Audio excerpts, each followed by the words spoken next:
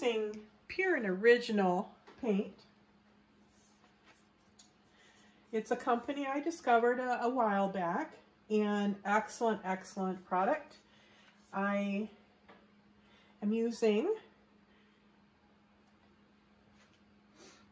the Greek Sky Classico, which is a medium blue, and using a popsicle stick to mix it up.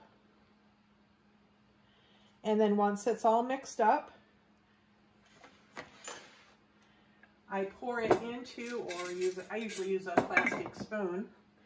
I pour it into a plate and work from there. Or sometimes I'll use a plastic cup or a coffee cup, you know, an old paper coffee cup, whatever.